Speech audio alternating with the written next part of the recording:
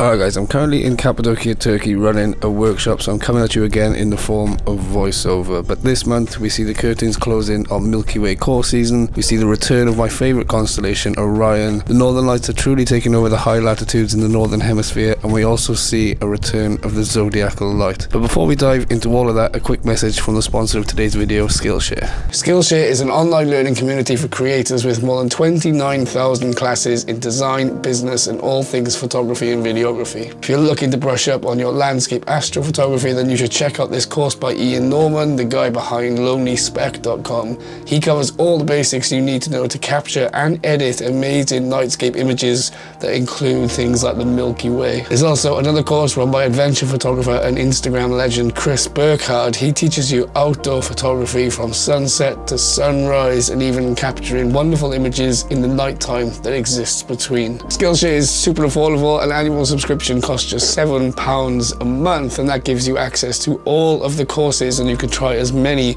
as you like.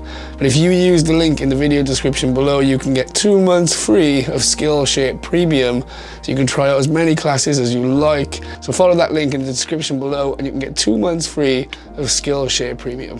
Okay guys, for those of you that are new here, the information in these videos is primarily for Northern Hemisphere based observers, but where there are special events occurring in the Southern Hemisphere, they will also be mentioned as well. That said, things like full moon dates and any conjunctions between the planets and the moon are the same for everyone worldwide. As we head into autumn, we see the curtains closing on Milky Way Core season. So as twilight finishes, you can find the Milky Way Core in the south-southwest, but as the night goes on, the Milky Way Core will begin to set towards the west. Even with the core gone, there's still plenty of Milky Way goodness to be had. You now have a chance to photograph some west-facing compositions, and you can include regions like the Great Rift and the Cygnus region, one of my favourite regions of the Milky Way as well. So even with the so-called Milky Way Core season coming to an end, it doesn't mean that there's no Milky Way in the sky. We're just saying goodbye to the core for 6 months. Now with the Milky Way Core setting, we see the return of Orion. Orion and the constellation Scorpius are opposite each other in the night sky, so as Scorpius sets in the west, we see Orion rising in the east. So for those of you who are early risers, or for those of you who are out all night until sunrise, keep an eye out in the east as you'll see Orion returning.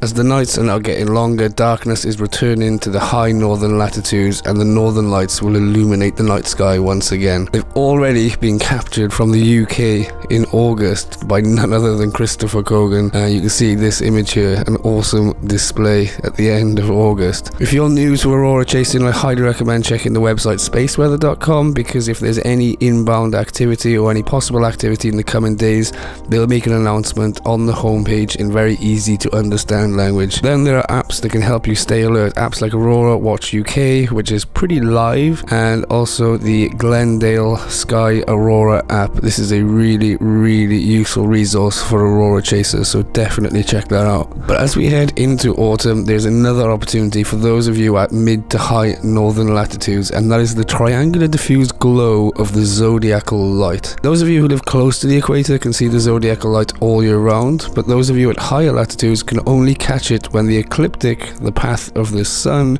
is steep against the horizon. The Zodiacal Light is a diffuse glow caused by dust and particles within the plane of the planets reflecting sunlight back into the night sky. It's technically a form of light pollution, but it does offer an interesting opportunity for some different photographs, especially as everyone has probably spent the past few months honing in on the Milky Way Core. During autumn, the Zodiacal Light is visible in the east just before dawn, so it's one for you early risers, or for those of you like me who stay out all night until sunrise. You'll find it extending from the horizon in the direction that the sun is about to rise, and it is a very faint light, so you want to make sure there's no light pollution in that direction, and photographing it you'd use the same settings as you would for the Milky Way, for example.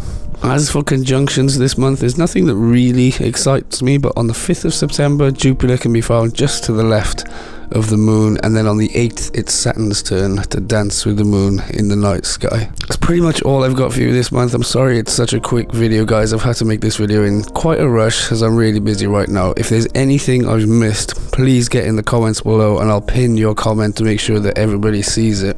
But now let's take a look at the hashtag WITNS, which now has over 5,000 posts.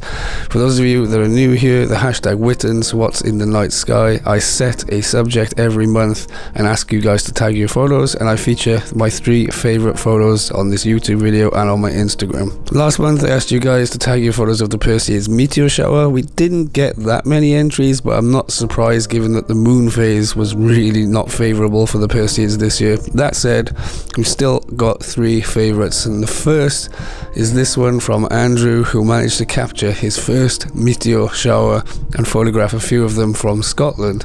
Pretty awesome first attempt at a meteor shower.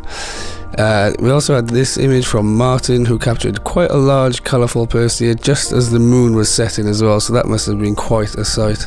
But easily my favourite this month is from Motti, with this monster of a Perseid fireball lighting up the skies above the 3 Golgotha crosses in Germany. The green colour arises from the high concentration of magnesium in the meteor, and I love this image. There's also a nice chunk of the Milky Way in there, including the Great Rift and the Cygnus region, areas of the Milky Way that you should be focusing now on the next couple of months. And there's also some really nice colour there in the North American nebula too, so great job, Molly. That's a pretty damn awesome shot. This month there's nothing really distinct going on, so I'm just going to let it be a free-for-all. No restrictions, no subjects, just tag your best astro shots. And that's it, guys. I have a vlog from Chile coming very soon. I've been quite quiet this month, I've been quite busy taking a bit of downtime, but I've got one more vlog from Chile where I'll be announcing an exciting giveaway from Benro, so stay tuned for that. And if you're going out to enjoy the night sky anytime soon, I wish you good luck and clear skies.